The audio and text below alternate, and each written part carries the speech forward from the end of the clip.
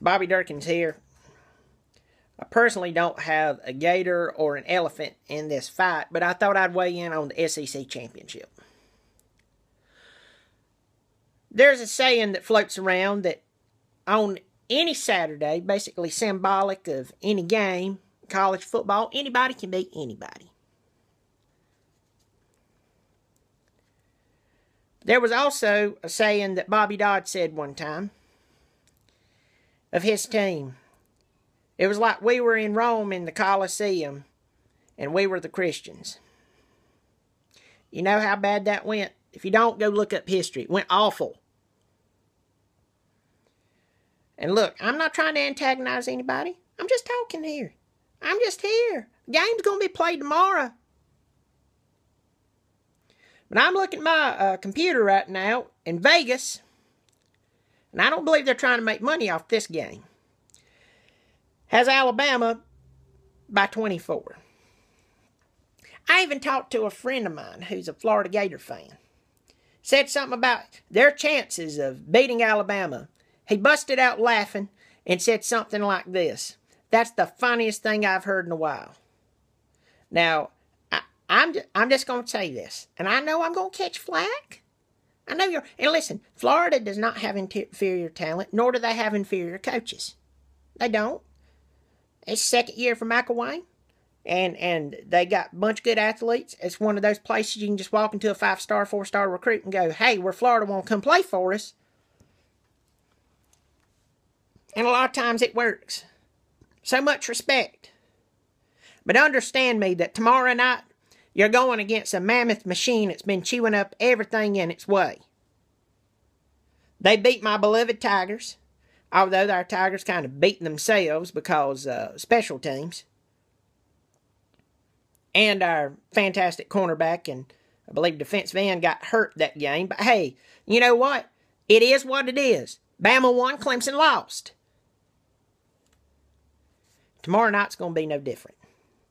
The only thing I'll hand Florida is that at least their jerseys are blue so that when Alabama beats them black and blue, at least some of it will blend in.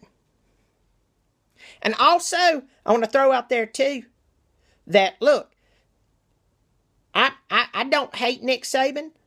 I'm not gaga over Nick Saban like the fans are. He's a good coach. And he don't care whether I like him or you like him or not. But as I said, I don't have a problem with him. But I'm also not one of those Bama fans who like Michael Jackson coming out in the 80s and the 90s. He'd walk out in the Coliseum and all the girls on the front row would basically urinate on themselves and pass out crying. But he's a good football coach. And tomorrow night, that good football coach is going to run his fantastic football team in. Or I say tomorrow night, but tomorrow, and they're going to win. Because let's be honest with ourselves. The years past, the SEC has been head and shoulders above everybody. Like it, hate it, make you want to puke a little bit, make you giddy. And it's what created this whole SEC. Watching Tennessee game last year when they were blistering somebody in the bowl game and they started screaming SEC. Hey, you know what you need to do? You need to hope some of those teams lose so you can pick up some of those recruits. Think about that. And next, if you're going to pull for the whole SEC, I can only imagine what your closet looks like. Trying to keep up. It must be expensive trying to keep up with all those colors.